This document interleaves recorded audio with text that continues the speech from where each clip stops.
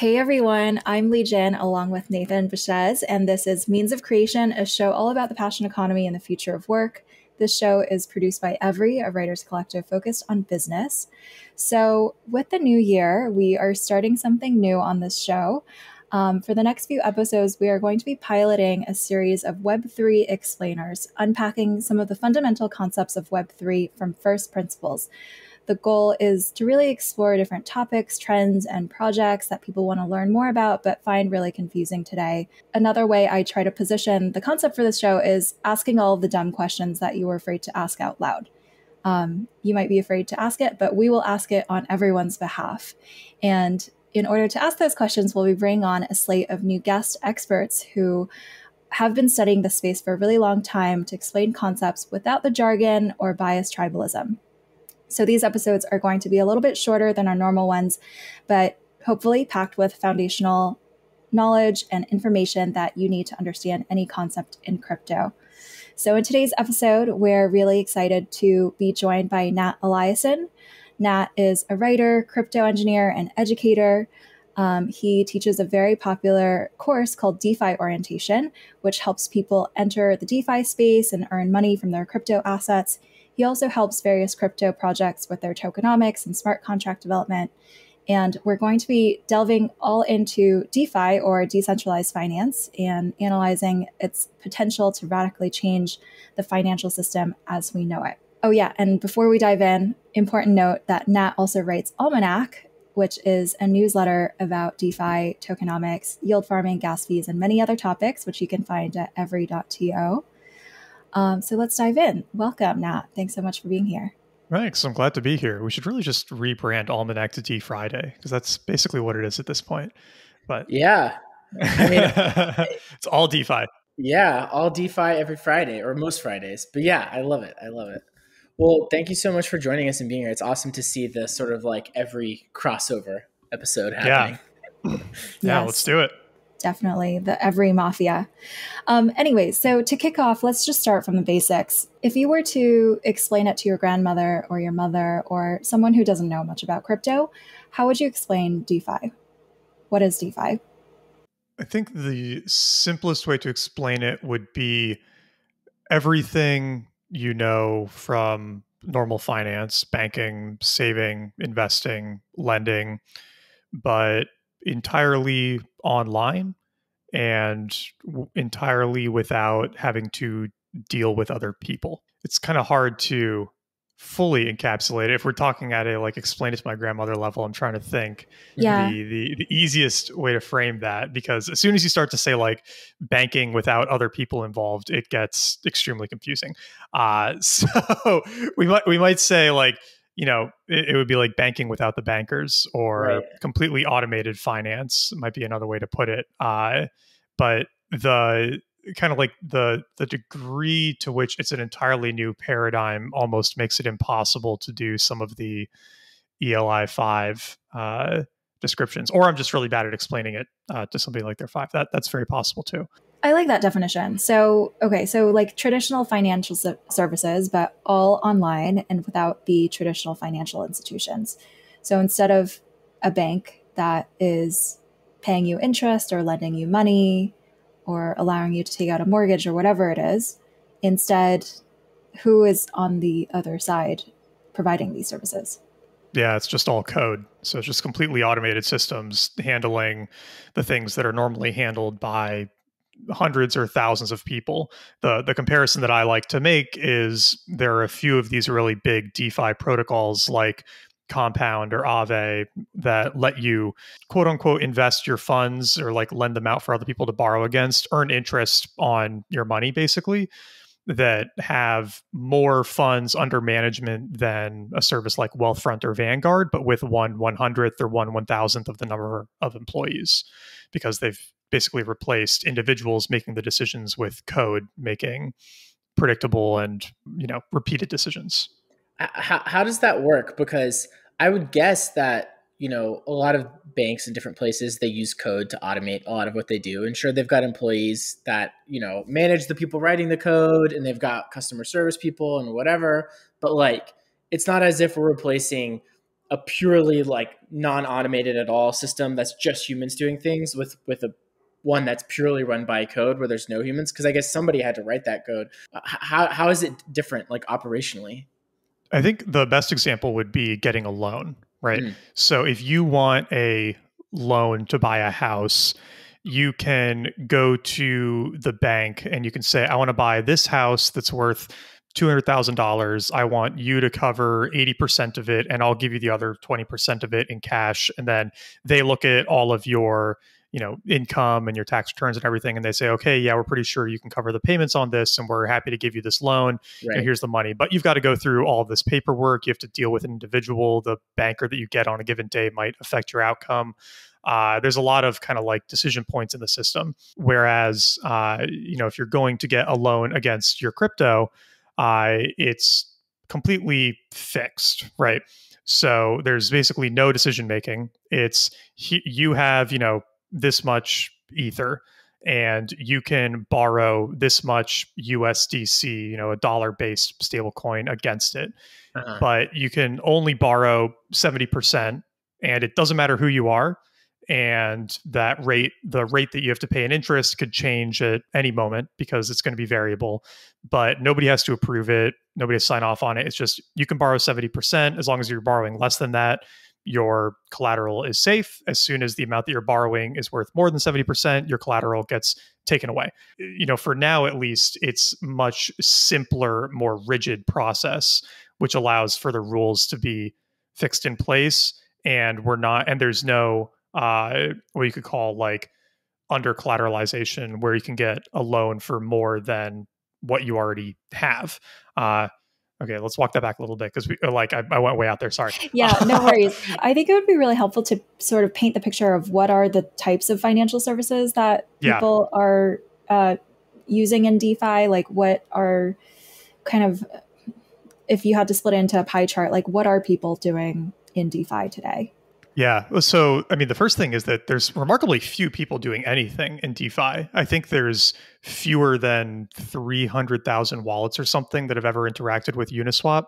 Maybe it's a little more than that, but it's not many, right? It's extremely nascent for how much money is in the space, right? Like total value locked in DeFi is somewhere around $250 billion. Wow. But there's something like fewer than 1 million people who are moving around that money.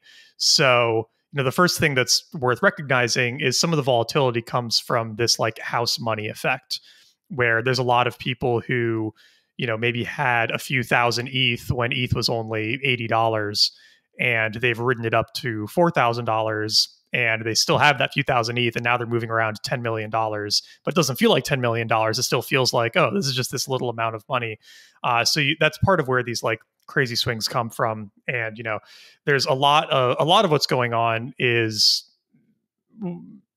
a generous form of degenerate gambling is probably how we might describe it. But there, aside from the degenerate gambling part, there are like simpler things that kind of like any average user can go do. So if we're going to make analogs to the traditional financial world, there are a number of ways you could replace your zero interest fiat savings account with what you could call a DeFi savings account, where it's still pegged to the US dollar. So you're not going to have the crazy value fluctuations that you might get if you're holding Ethereum or Bitcoin, but you're earning 5, 7, 10% APR on your dollars instead of, 0.3% that you're probably getting in a fiat savings account. So, at a very simple level, that would be like a good example of how somebody who's like dipping their toe into their space might do this. And it's funny, we actually did this on a previous, like every podcast live stream thing with Evan. Like just, putting some money in. And it's a nice way to get your feet wet because, again, you're like not super exposed to crazy volatility and you're earning way more interest on your dollars than you would in a fiat savings account. Right. Yeah, we should check in on Evan. He invested $1,000 and it's probably, and it's like basically like a high yield savings account equivalent. Like it's not like he bought some coin that could really fluctuate in value a lot. And I bet it's compounded pretty good by now. It's been like, I don't know, 6 months maybe. Yeah, he DM'd me the other day because he was trying to figure out where we had put it. That's one problem with this space. It's like it's hard to track where you like put stuff sometimes. So he was like, "Yeah, where did we put that $900?" And I remembered, and I pointed it out to him, and it was up to like 940. So it's like pretty good for 4 or 5 months. It's definitely better than you would get at like Wells Fargo. Totally. Okay, this is really interesting and helpful. So when you say that one of the maybe like easiest starter use cases is for someone to enter into DeFi and to deposit money and earn more interest than they would from a traditional bank account, I guess the next question that comes up is, where does that extra interest come from? Yeah. And why doesn't it exist offline? So the nice thing with the good or bad thing with DeFi is that there's no central bank and there's no Fed funds rate. So the interest that we get in fiat world is pretty much determined by how much the U.S. government charges banks to borrow money, right? So the Fed funds rate, it's like 0 to 0.25% right now. So they can borrow money for free, which means they're not really willing to pay you much of anything for you to give them money. So when you put your money in a fiat savings account at Wells Fargo or wherever, historically banks would pay you some interest because they can turn around and give out loans with your money, and they can charge some amount on those loans. Call it 4 or 5% was not uncommon historically, and then they could give you 2 or 3%, and they take the float of 2% or whatever. If you go buy a house right now and you have good credit, you might be able to get a mortgage for 2.5% fixed for 30 years, right? Which is insane, right? Like people ask a lot about like why are DeFi yields so high? That's not really the question. The question is how are interest rates so low in the US, and how is that possibly sustainable? Because it's insane that you can borrow 97% the value of a house for 30 years at 2.5%, like below inflation, right? Like banks are losing money on this. It's absurd. But you can do it, which means nobody's going to pay you more than 0.5% or whatever for money in fiat world. But there's no central bank in DeFi. No one's setting a Fed funds rate, which means the amount of interest you can earn for your money is based on whatever other people are willing to pay to borrow it. So if you go to any of these like simple lending and borrowing platforms like Aave, and I could just pull it up while we're talking, they have kind of like a very clear rate that it costs at any given moment to borrow funds. And then based on how much it costs to borrow funds, they can tell you how much they will pay you to deposit funds. So I'm looking at Aave. I'm looking at Aave on Polygon right now. If you want to borrow USDC, which is one of the many USD pegged stablecoins, you'll pay 3.8% variable APR. So it's higher than the 2.5% that you get in fiat world, and it's variable and stuff, so it can change, but it's not terrible. So it's 3.8, which means that if I go deposit USD into Aave, I will earn 2.98%. So Aave is making money on the difference between that 2.98 and that 3.88. So I guess it's about a 1% float for them. Whereas like something like on ETH, they only charge 2.3% to borrow it. So that's like pretty low. But if you deposit ETH, you only earn 0.4% interest, right? So it's all just based on supply and demand.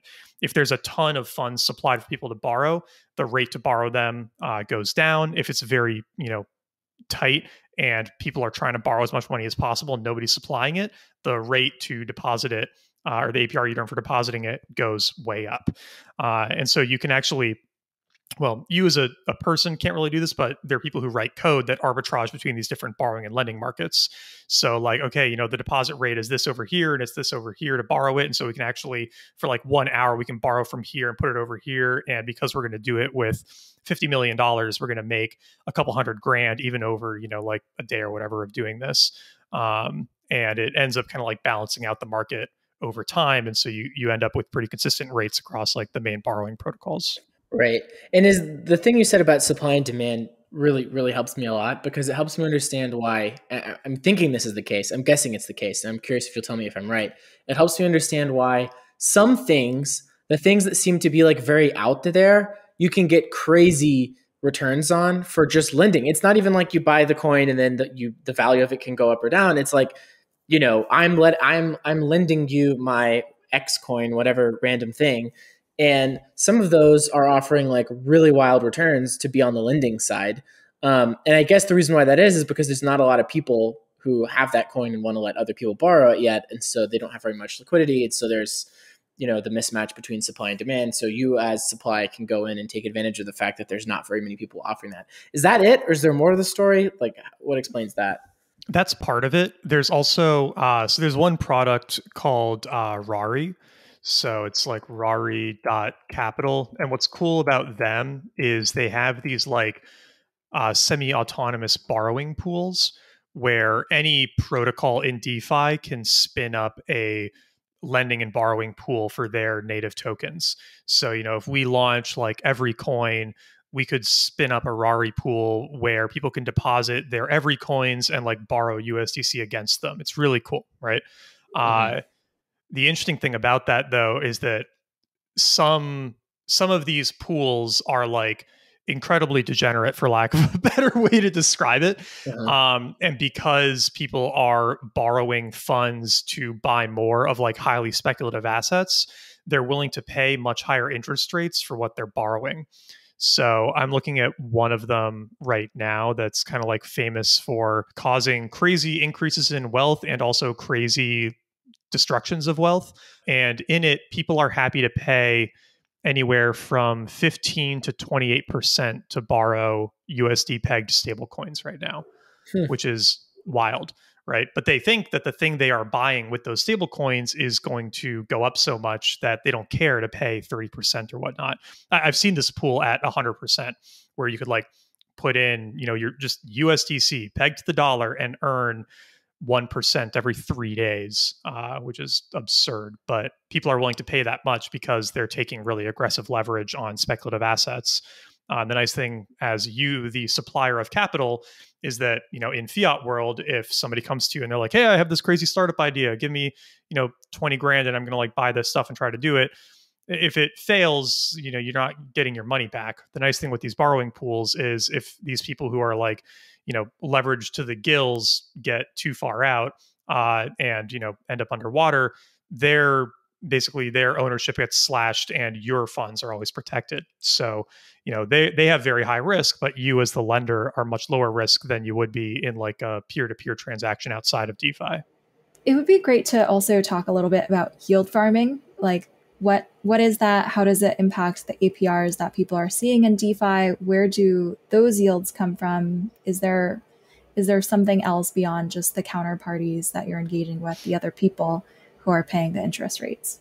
Yeah. So the way I think about it is that there's like the real interest rate that you can earn on stuff, and then there is the like Ponzi-nomics interest rate that you can earn on stuff. So with yield farming, yield farming is basically like an umbrella term to capture any behavior of looking around DeFi for how you can earn the highest interest on the funds that you have. So, what I was just doing of like looking around at the different stablecoin pools, that would be like a basic version of yield farming where it's like, okay, I've got a big stack of stablecoins where it's worth the gas fee to move it around every week or two. Where's the highest yield on stablecoins right now? I'm going to move it there, farm that for a few weeks, and then I'm going to go somewhere else. The base level of interest is always what people are willing to pay to borrow funds, but that usually caps out at maybe like 20% in a crazy bull market. But then you will see APRs that are 1,000 or 10,000% or whatever. And then people see that and they're like, well, this can't be real. And it kind of is real and it kind of isn't, right? So what's going on in those situations is basically the way that a lot of protocols release their tokens into the wild now is by paying people to help fund trading of their tokens. So as a simple example, let's say we're doing the every coin and we want people to be able to buy and trade the every coin, right? Coinbase and whatnot, they are not going to list the every coin yet because, they don't know yet. They don't know if this is like a legit project. I'll text Brian. We'll be in. Yeah, exactly. Make it happen. All right. They might list that one, but for another project, right? Sure. Another project. Yeah. We would have to create the liquidity ourselves. Right. And, the more liquid a trading pool, the easier it is for somebody to come in. If we if we created the every coin and we said, okay, here's 10,000 every coins and here's 10,000 USDC, those are in a trading pool, go crazy. Well, the minute somebody buys $100 worth of the coin, they're going to move the price by 1%. That's not ideal. We don't want the price to be like having these insane fluctuations. So we want a lot of liquidity so that people with, fat stacks of crypto can come in and they can, ape in $100,000 worth of every coin without, completely like throwing the price curve like out the window. So the only way to do that is if you have, millions of dollars of liquidity for your new token. Well, that's pretty expensive, right? Like, we can, team up, we can see like, okay, how much money do we have to fund this liquidity, but we probably don't have as much as we would want. And we might not even want to risk all of it because we don't know what's going to happen. Right. We could immediately just like lose all of that if it goes south. So instead of us going out and raising, $10 million to fund the liquidity for the every coin, we say, okay, we're not going to release all the every coins at once. We are going to release them over 4 years. And we're going to slowly give them to the people who help fund the liquidity for our token. So, everybody who reads the bundle could say like, oh, okay, cool. I'm going to help make your token tradable. I'm going to go buy some every tokens, and then I'm going to combine them with some of my ETH. I'm going to add them to the trading pool. And then I'm going to prove to you that I have done that by staking my the tokens that represent my contribution to this pool on the every site.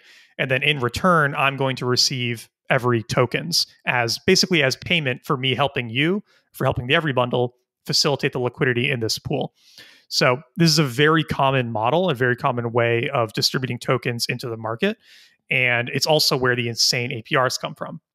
Because just as a simple example, let's say that we launched the every token and we just came up with an initial arbitrary valuation of $10 million. And we're going to issue 10 million every coins over 4 years. And so we're going to, put out, some number of coins each day to everybody who helped fund liquidity.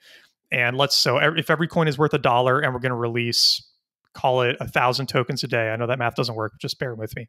We're going to release 1,000 tokens a day.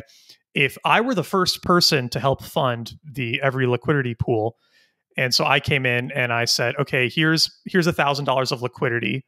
I'm going to stake it on the site. And because I'm the only person who's doing this right now, I'm getting all 1,000 every tokens per day. Oh, interesting. So basically we have a fixed amount that we give out per day.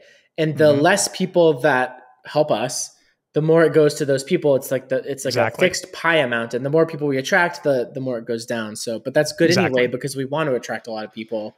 You want a lot of people. Exactly. Right. And if the price goes up, right, so you might get 10 times as many people contributing, but if the price is now $10, the APR is the same. Right. Yeah. So you get into this balance where if the token price is going up in alignment with how much more people are adding to the pool, you can sustain pretty high APRs for a surprisingly long time. But if the price starts to drop, or if too many people come into the pool, then the APR is going to go down really quickly. Right. And you can almost use APRs as a proxy for like risk of a project, because on a very established project that has been running for a while, is pretty proven, the APR for liquidity providers might only be 20, 30, 50%, because only. Yeah, only. Because it's de-risked a little bit and people are happy to, stake for that amount because they know that this isn't like a risky protocol. But when something just launches and it's really early, it's not uncommon to see APRs that are like a few %, because people have no idea what's going on yet. They don't want to take a risk on this new token. They're not like sure about the team. They might not have a product yet. And so you can have those crazy APRs for quite a while. And that's really where you start to see kind of like the crazy APRs come in. Now, the third variable here is the inflation rate. And the inflation rate is really, really important, because if let's say that we have those 10 million every tokens, if we release them over 1 year instead of 4 years, well, now we're putting out 4 times as many per day, which means at the start, the APR is going to seem 4 times higher. But another way to think of it is that all the holders are just getting diluted 4 times faster, right? It's like having a real world inflation that's really high. Basically, like the APR is denominated in this particular token. It's not denominated in dollars. And so you can't really expect it to be like you put in $1 today, you get $1,000 at the end of the year. It's instead how many tokens of that like native protocol that you'll get within this time frame. If the price doesn't keep up, it's going to go down a lot. So right, exactly. And that kind of brings in the Ponzi-nomic point, where I've learned this phrase as I was researching Axie Infinity, which is growth dependency, which is a really nice way to put something that's Ponzi-nomic, is because I think the interesting thing about the framing of Ponzi scheme is it feels like you're scamming someone, but the whole like growth dependent part of Axie's model is like not a scam. Like everyone talks about it and knows about it. Like it's just like a part of the model that they're like working with. It's like a part of the equation that's like, yes, we use this certain kind of jet booster to get off the ground. We have to transition to this other type of model or whatever. It's like, it's not at all a scam, but it is growth dependent. So I guess the point of that is, if I give out my 1,000 every tokens a day to people who are, staking to provide liquidity so that people can buy and sell every tokens, a lot of people come, but the value of the token does not rise for whatever reason. That's the part where then people stop coming because the APR goes down basically. And so they're probably going to some other option that gives them better APR. And so that's the growth dependency, is like, basically it's dependent upon the price of your token going up to keep up with the new people that are coming in. Is that right? Or at least not going down so fast as to offset the APR. Right. Exactly. And you're making it harder on yourself to make the value of your token go up when you're printing more of them on a more aggressive schedule, basically. Exactly. Is how that connects. Yeah. Okay. So it's like when I did all of the staking contracts and like the tokenomics for crypto raiders, we did it over a 4-year schedule because we wanted the like daily addition to the supply to be like a very small percent of the outstanding circulating supply. Whereas it's not uncommon for projects to do like a 1 to 2 year schedule, which you can do, but it's aggressive. And that's where you might see a project like go up really quickly and then, just kind of like crater off and plateau for a while. Like the time bias is pretty real. And like you said, as soon as the APRs like get bad, people are going to move their liquidity elsewhere, which can really hurt a project. If you have people come in and you immediately get like $30 million worth of liquidity and like everyone's happy and awesome, and then the APR goes through the floor and people just take their funds elsewhere, like that's not fun. So it can be a tough balancing act. Yeah. I wonder how far down the rabbit hole we should go. Like I kind of want to talk about DeFi 2.0 and protocol owned liquidity, because that term has been flying around the Twitter sphere and I'm sure people have come across it. Maybe we should go there. Let's go there. Let's do it. Yeah. Okay, great. What is it? I've never heard of this. Yeah. So basically what I just described is so there have been 3 evolutions of what we could call like creating circulating token supply. Version 0 was the ICO, right? So, hey, we have a new token. You pay us in ETH, we give you the token, and now it's out there. But unless it got listed on an exchange or something, you were kind of SOL, right? Like, who do you trade it with then? Version 1.0 is what I just described, which is incentivized liquidity providing. So you want, $10 million in liquidity for your tokens. You drip out incentives over 4 years for other people to create liquidity. And the nice thing about this is, at least as we understand the regulations around like ICOs and stuff, it's kind of like a loophole, because people are not paying you for your token anymore. They're buying it on a decentralized exchange. So the decentralized exchange takes on the liability, and you are paying them for doing work by providing liquidity.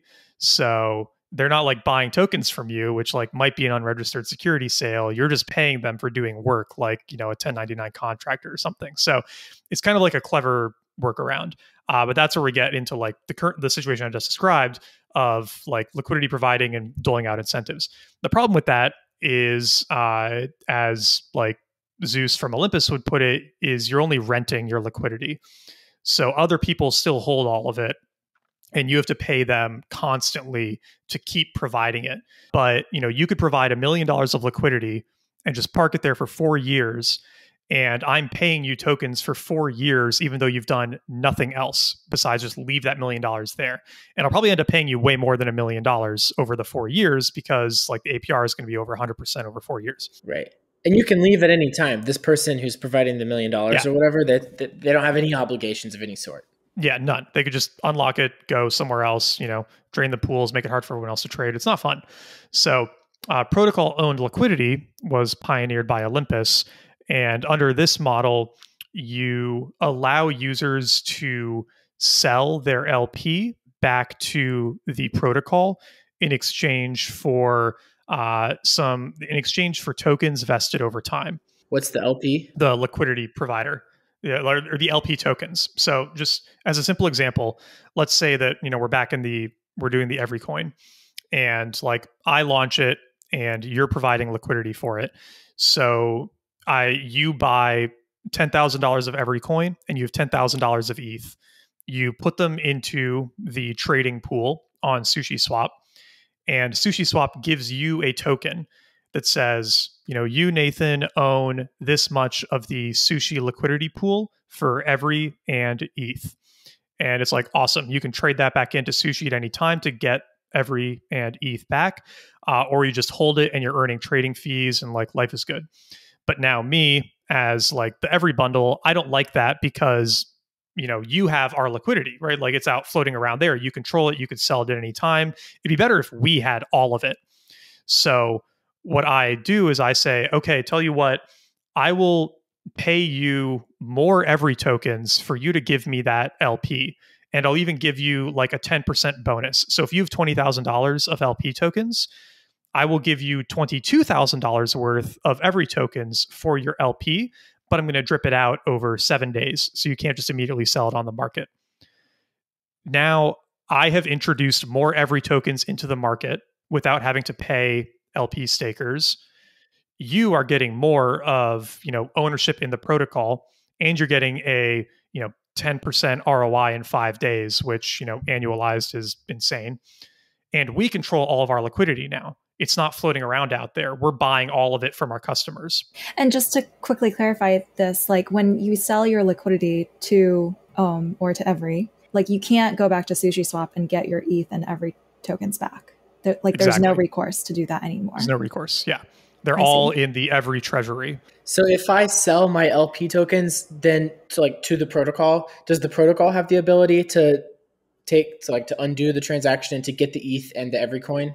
Yep, exactly. Okay, cool. So whoever owns the LP tokens basically has the rights to the underlying assets that are in the liquidity pool.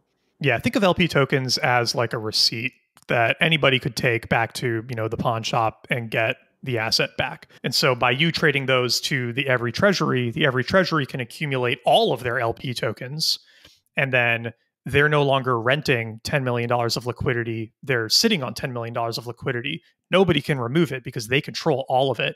And on top of that, they are earning all the trading fees. So there's about like 0.35%, charged on every trade on a decentralized exchange. Now the every bundle has income from the fees charged on their liquidity, which other people out there were earning before. So you not only own all of your liquidity and control your price volatility, you also have income from all the trading fees. It's a pretty sweet deal. So this is why people like Olympus. Yes, it's an incredible model. It's so smart, but it got written off for a really long time because the APRs on Olympus were like insanely high. And so, this was my mistake. Like I found it really early on. I went and I looked at their page and I was like, this is saying 60,000% APR. Like this is obviously some sort of just like weird culty Ponzi scam thing, and ignored it, which was really dumb. And then when they launched their pro bonds, where any protocol could use their model to buy back their liquidity, that was when I kind of got it and was like, oh wait, this is actually just like fucking brilliant. It's so smart. And I think that the model I originally described about like paying people to stake their LP tokens, that's going to be gone in 6 to 12 months. Everyone's going to switch to this because it's so much better. It does sound it sounds really smart. It's like a very clever evolution. But then, okay, so I'm gonna just ask all the questions that everyone probably has in their minds. So why is token, the token of Olympus, why is it not doing well? Why is it in this downward spiral? Well, so there's two things to look at with Olympus. One is the market cap is more important than the price because it's a constantly rebasing token. And so the APR on Olympus is kind of fake because the APR is how quickly they are minting you additional Olympus tokens based on the amount of bond revenue they're collecting. So if you just look at the Olympus price, it definitely looks pretty bad recently, and it is down. But the market cap is kind of like the more important thing because they're issuing so many more tokens that even if the price goes down, the market cap could still go up. So they're still at like $1.7 or $1.8 billion in market cap, even though the price is down like 80% off of its high, right? And when it was at its high, the market cap was only like 3.8 billion. So it's really only down like 50%, even though the price appears to be down 80%. So that's sort of like the first thing that's wonky with their system. And if you had tokens up when it was at $1,000 or whatever, and you held since then, you're only down like 30% or 20% because of all the rebases that you got along the way. So your share of the protocol went up, and the number of tokens that you had went up. So it's a really weird like thing to think about and track. So the price is basically going down because they're printing a lot of tokens. And people are selling, right? People are selling right now because so the funny thing with Ohm is it's also like a heavily leveraged token and protocol. Like people borrow against it all the time. And there are incredibly liquid pools for borrowing against it. So when we have a market downturn like this, the liquidations on it are insane. It gets hit so hard because people are just like borrowing really aggressively against it. And you can like look at the cascading liquidations that happen against Olympus when like the market turns down like this, and it's pretty brutal. So that's part of it too, is when we have a series of like continued downtrend like this, people get liquidated hard, and that ends up bringing down the price quite a bit too. The thing that I think is like most interesting with Olympus is like the price to like risk-free treasury value, because that tells you like what the monetary premium on the token is. I can't remember off the top of my head where it's at right now, but it's like extremely strong at the moment. And so even though it's like way down, it looks like it's going way down, like fundamentals wise, it's in the strongest spot it's ever been. It was just kind of like, I think, overhyped and overbought a couple of months ago. Right, when everyone had 3 in their Twitter name. Yeah, exactly. And everybody was launching other Olympus forks and things like that. Really, that was a fun period. It was a good time. But why should Olympus capture the value of this innovation? Because the way you explained the difference in the model, it's like, oh yeah, that seems clearly better to me. But like, if anyone can do it, like, why should I? It seems like there's no like underlying thing that Olympus, other than like they've got their treasury, that's great. So like, but like they're even still, I'm guessing the price of their token is a lot higher than the value of their treasury, like in terms of ETH or whatever. Yeah. I mean, the cool thing with them is that they're also like incubating and spinning out tons of other projects and other protocols. So they're probably one of the most like prolific and active DAOs out there. Like it's really cool to see they've got this like octopus mentality of like they're just going to get their tentacles into everything in DeFi and help spin up all these cool new projects, and they're gonna like bond shares of new projects as they launch. So they can own a little bit of the upside of everything. It's really cool to see how they're like influencing the whole space. So, you could say that by owning Olympus, you're owning a share in the future of DeFi. And that's kind of like the way I think of it as an investment is they're really leading the charge on a lot of these things, and they're buying shares in a lot of these other protocols or helping them bond them. And so like, you don't even have to go out and try to make decisions on like what to buy as much anymore. If you just own a share of their treasury, you're owning a share in like all this new stuff that's launching, which is pretty neat. To the question about the underlying bonding technology, you're right that that's not very special. It's not a super complicated contract. I actually wrote them up for crypto raiders so that we could like do it just ourselves because Olympus isn't on Polygon yet. So the bonding contracts aren't super complicated, but there are so many benefits to working with Olympus and like being in their network that if I had the option to work with them and pay them the 3% or whatever, I'd happily do it. What are the benefits? Well, just being plugged into that network and being kind of like marketed on their site as a Right. bonding option for people. Because a lot of people will just go to Olympus Pro and shop for whatever bonds are the cheapest and then go buy that liquidity, sell it into Olympus, get their, 5-day vested tokens and rinse and repeat. And, you can earn like 2 to 5% in 5 days on random protocol tokens. You end up discovering new projects. It's kind of fun. It's like a front page for like cool new stuff that's launching that you can invest in. So they're kind of like a marketplace that has aggregated some, I was going to say demand, but I guess it's supply of liquidity. But I guess, I'd say they've aggregated demand for liquidity because other protocols can go there and say, hey, we're going to pay you Alchemix tokens for bonds on DAI because we want more DAI in our treasury. And then you can say, oh, cool, here's some DAI. I'll take my Alchemix tokens. And then, I might stake some of the Alchemix. I might sell it, like do whatever. But there's always new stuff launching. It's pretty neat. Super interesting. I want to zoom back out and start coming back to the surface of the rabbit hole. So this is all very interesting. It sounds very revolutionary. I wanted to get your thoughts now on what needs to happen in order to accelerate DeFi adoption. How does this become just finance rather than this weird corner of internet finance? And maybe that also ties into the limitations that DeFi has today. Yeah, I'm a big fan of this analogy that I think the Bankless team came up with of the DeFi mullet, where it's like, pretty like, Robin Hood style user interfaces in the front and then like DeFi craziness in the back. So there are some apps that are like starting to do this. Donut is a good one where it's just a mobile app that looks like Wealthfront basically. And you can like one tap deposit your like fiat into Donut and then you're earning like 8% on it. And on the back end, they're using Yearn. And I think they're doing like a leveraged Yearn play, which is like fairly low risk, fairly like proven model for earning like solid stablecoin yields in DeFi. But to do it yourself requires like a decent amount of like DeFi familiarity, know-how. You need to have like a browser wallet. You need to be able to pay for gas fees. You need to like do all of this stuff. And most people are never going to do that.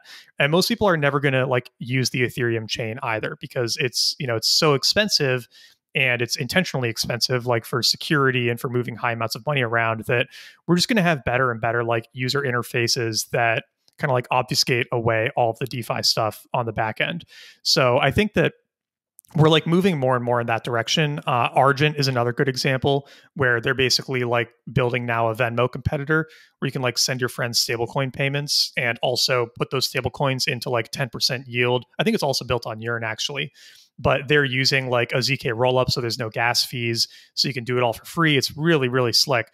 But you don't have to like figure out, managing a seed phrase, doing all this stuff, right? It's like when you go to Wealthfront, they don't say like Wealthfront is like, a PHP, NoSQL, right? Like database operating, like nobody cares, right? And nobody's going to care if something's on Ethereum or Polygon or Solana or whatever in 5 to 10 years, because they're just going to see like a nice user interface with all that stuff on the back end. So I think just as we get like closer and closer to that, things are going to be able to like attract more and more people.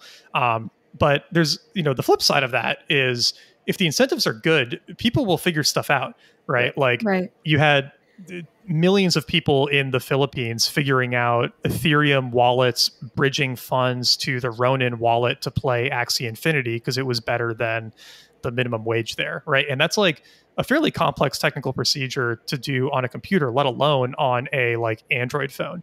So as stuff gets built out on chain too, I think we're going to see more people like feel compelled to dive in and explore as well.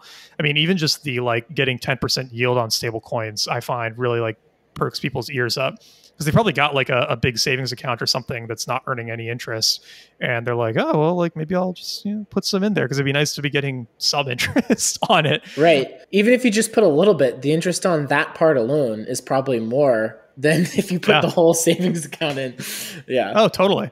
And I think the other big thing that's been a barrier is just like gas fees and like layer 2 build outs and everything. And it's nice that like as of 2 months ago, we're at the point where you don't have to deal with Ethereum at all anymore if you don't want to. Like, nor should you. I hardly ever do anything on the Ethereum main chain anymore because it's so expensive.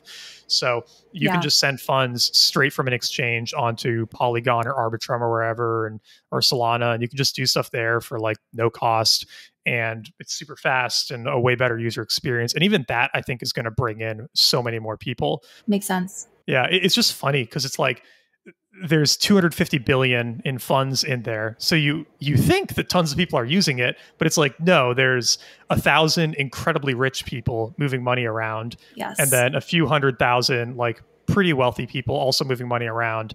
And then like a long tail of, users, but it's still a very small number. Yeah. I mean, when every transaction costs like, $75, it's yeah. If you're not moving around like minimum 10, 20 grand on Ethereum, it's unusable. It doesn't matter how high the interest rates are. So I think that's being able to not have to deal with that is going to be really, really helpful for increasing user adoption. We'd love to get your recommendations on some DeFi projects that our listeners should check out, especially if they're beginners. Like, what are the apps that they should have on their radar or play with if they're just getting started in DeFi? Yeah, I think the easiest magic experience is getting some crypto on, and you can't do it on Coinbase right now, which is so annoying. They haven't built any layer 2 bridges, but if you get some crypto on like crypto.com or Binance, or I think maybe Gemini is doing it too, or Kraken, you can send it straight from there to Polygon, which is, sort of a layer 2 on Ethereum, but transactions complete in like a second for a tenth or a hundredth of a cent, right? Like, it's a wonderful user experience. And you can go on Polygon and you can go to Aave, just aave.com. You can deposit your USDC or your ETH or whatever, and you're immediately earning like 2 to 10% interest on it. It takes like 5 minutes to set up, and then your stable coins are just earning interest.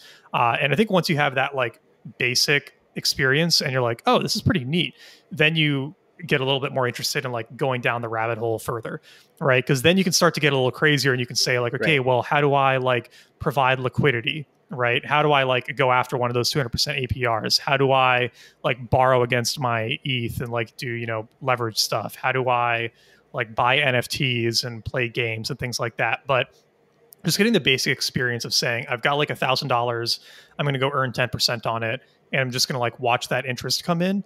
Like, that part I find is just so magical to people that it makes them excited to do everything else after that.